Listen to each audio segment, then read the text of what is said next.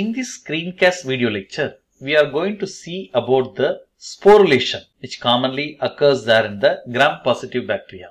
Before going into detail, first we try to understand what is a spore. Spores are metabolically dormant form of bacteria, usually formed when growth ceases, that is stops, mainly due to the following reasons. Maybe of a exhaustion of nutrient, maybe due to variety of environmental stresses that can able to kill the vegetative form of the bacteria. That leads to formation of the spore cells. Sporulation may be resulted due to the various kind of stress that may be mediated through heat, desiccation, irradiation, and even the use of chemical such as ethanol and chloroform can be able to induce sporulation. When spores were exposed to favorable condition, that is return of a favorable condition their locality, may lead to germination and outgrowth of the vegetative cell from the spore cell. Formation of spore is referred as a sporulation. So the sporulation can occur within the cells, that is the endospore formation, a common attribute of the gram-positive bacteria. Whereas sometimes the spores can be external to the cells, which is commonly referred as exospores, which may not have a much heat resistance or radiation resistance as that of the endospore, but still they are formed during the unfavorable season. Here the typical example is methylocyanus. Now we look at some detail about the spores. A number of gram-positive bacteria that belongs to the phylum Firmicutes can form a special resistant dormant structure referred as an endospore. Endo means it is present inside, that is present inside the cell, it is referred as an endospore.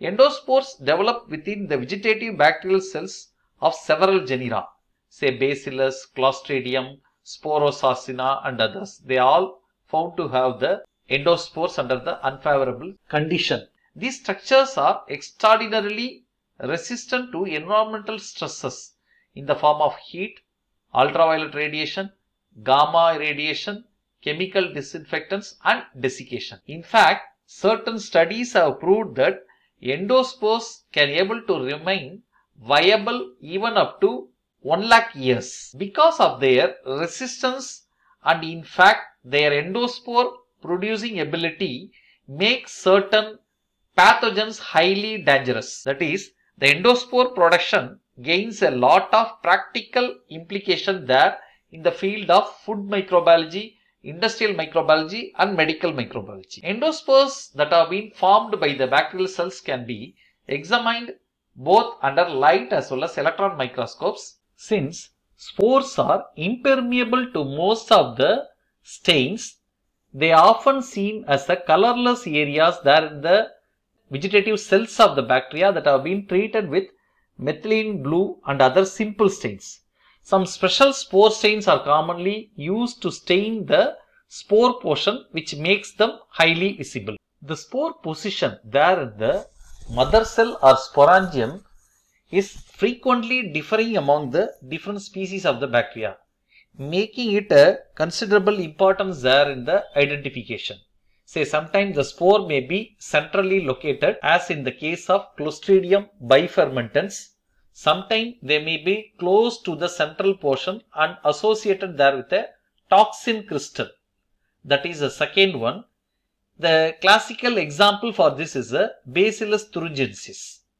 The third one is a spore that have been present there in the terminal portion and it is of a oval shape, which commonly forms in the Clostridium ternicium. Then the fourth type of spore is one that is present there in the central portion and it is highly bulged, which is a characteristic feature of the Bacillus sphaericus. In the fifth case, the spore may be terminal and round shaped. The classical example is Clostridium tetani. And the sixth case is the one in which spore is so large that it swells out of the sporangium. This occurs in the Bacillus anthracis spores. And the last one, that is the seventh case, is entirely different. That is, multiple spores may be formed inside a single vegetative cell, which is a characteristic feature of the bacteria Metabacterium polyspora that generally lives inside the digestive tract of the guinea pigs.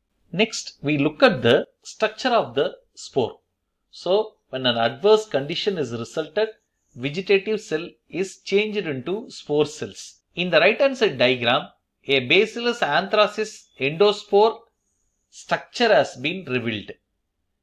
From the outermost region, if you look at, exosporium is outermost to the spore, followed by spore coat, and the next region is the cortex of the spore, and finally the core wall, that is CW, is being shown there.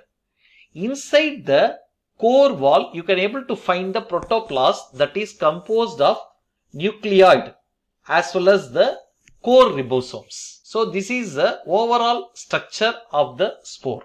The electron micrographic studies shows that endospore structure is a complex. It is often surrounded by a thin, delicate covering called as a exosporium. A spore coat lies beneath to the exosporium and it is composed of several protein layers that make it fairly thick. It is impermeable and responsible for the spores resistant towards the chemicals, radiation, etc. The subsequent region is the cortex, which may occupy as much as half of the spore's volume and rest beneath the spore coat, which is in turn made up of peptidoglycan, that is less cross-linked compared to that of the vegetative cell's peptidoglycan. The spore cell wall, which is also referred as a core wall, is inside the cortex and it exactly surrounds the protoplast or the core, which constitutes of the nucleoid as well as the ribosomes. The core has the normal cell structures such as the ribosome and nucleoid, but it is metabolically in an inactive condition. Even after several studies, it is not precisely known that how endospore can able to resist the heat as well as the lethal agents impact on them. However, 15% of the spore's dry weight usually consists of dipiclonic acid, which is referred as a DPA, which is in turn complex with the calcium ions, and it is located there in the core of the spore. It has been thought that these dipiclonic acids play a major role there in the spore's heat resistance. Calcium aids in resistance to wet heat oxidizing agents and sometimes to the dry heat. It may be the calcium dipicolinate complex that stabilizes the spore's nucleic acid. But recently, certain specialized small acid-soluble DNA binding proteins have been discovered inside the endospore. They saturate the spore DNA and protect it from the effects of heat, radiation, desiccation and chemicals. Dehydration of the protoplast appears to be another important way in which it is protected against the heat resistance. The role of cortex is to osmotically remove the water from the protoplast, thereby protecting the spore from both heat as well as radiation damage.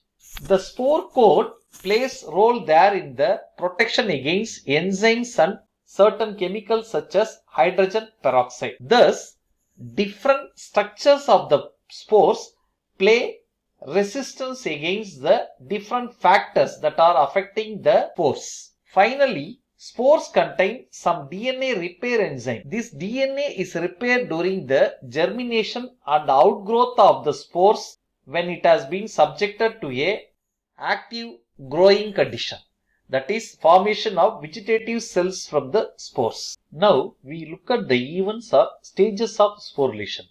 So sporulation is defined as a process by which spores are formed from vegetatively growing bacteria, and it is formed in response to nutrient depletion. That is the first and foremost reason for the spore formation. These spores are resistant to desiccation, staining, disinfecting agents, radiation and heat. That is, it can able to tolerate up to 80 degrees centigrade for 10 minutes when it is put into the autoclave. The best studied examples of bacteria for sporulation includes Bacillus and Clostridia. Sporulation is also favored by high cell density, and it can be initiated by depletion of source of carbon, nitrogen, or under some condition the depletion of phosphorus can also initiate the sporulation. It is well known that A fall in the concentration of nucleotides GTP and GDP always associated there with the start of the sporulation. Now we look at the stages of sporulation. Among the various stages, the development of spore takes place inside the mother cell, especially from the stages 3 to 7. For this reason only it is often referred as a endospore formation, that is forming of spore inside the vegetative cell. In total, you can able to see 7 stages there in the sporulation, which is coming from stage 1, stage 2, 3, 4, 5, 6, 7. If you look at the first figure here, it is a normal cell, okay, a vegetative cell which is referred as a stage 0. It can able to undergo a normal asexual reproduction, that is binary fission, which results in the formation of 2 cells. Under the nutrient depletion condition, it may take up the sporulation process, which is referred as a stages or events of sporulation. In the first stage, the nucleoid is converted into an axial filament-like structure. Stage 2 defines the completion of a division of septum at one pole of the cell. This division produces 2 cell types. One is with a small cell, which is also referred as a pre-spore. Sometimes it is also called as a forespore, and the larger mother cell. Thus, the sporulation is a asymmetric septation process that takes place in the bacterial cells. The stage 3 defined as a completion of the engulfment of the pre-spore that have been formed in the earlier stage by the spore mother cell itself. And in stage 4, the formation and deposition of the 2 layers of the cell wall material, namely the cortex and the primordial germ cell wall, will be established, mainly between the opposed membranes that surrounds the engulfed pre-spore structure. And if you look at in the stage 5, it mainly constitutes the deposition of layers of coat material, mainly the coat formation around the outside of the pre-spore. The 6th stage is mainly related to the spore maturation. The pre-spore has matured now into a heat-resistant spore, but still the spore has been located within the spore mother cell, that is within the vegetative cell of the bacteria. If you look at into the 7th stage or final stage of the sporulation, the mother cell or vegetative cell is lysed and it releases the matured spore. This matured spore, when it is exposed to a right nutrient condition, they can germinate and outgrow as a vegetative cell, which is also referred as a stage 0. So again from that, it can go into a normal cell division, that is binary division, or in the nutrient absence, it can again go into the sporulation process.